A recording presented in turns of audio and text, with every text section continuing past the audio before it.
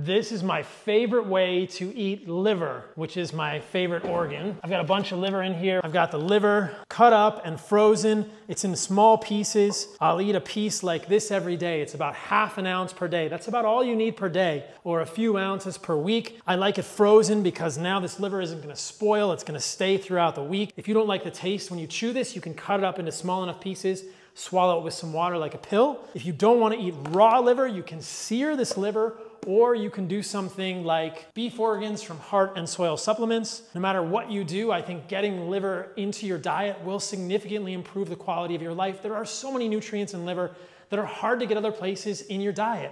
Get it frozen, you can sear it, or get it desiccated.